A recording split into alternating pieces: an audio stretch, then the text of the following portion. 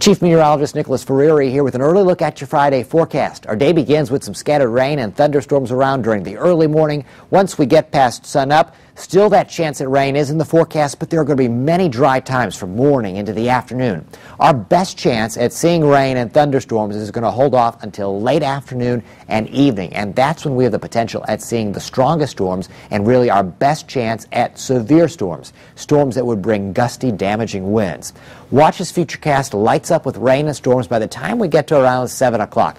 This line of rain and storms sets up, it then races to the east, and then by the time we get to late night, 11 o'clock, it's out of the picture and colder air starts flowing in, and Saturday is going to feel so much different than what we've gotten used to over this past week.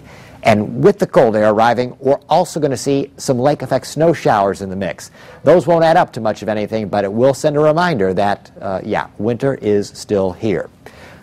The lake effect snow showers continue into Saturday afternoon. No accumulation expected with these. Look at that big temperature difference. 69 on Friday, 33 only on Saturday with gusty winds, which will make it feel even colder. Sunday, 42, Monday, 49, back to the 50s on Tuesday and 60s on Wednesday. The chance at rain both of those days. Then Thursday, colder, down in the 30s. That's your latest forecast update.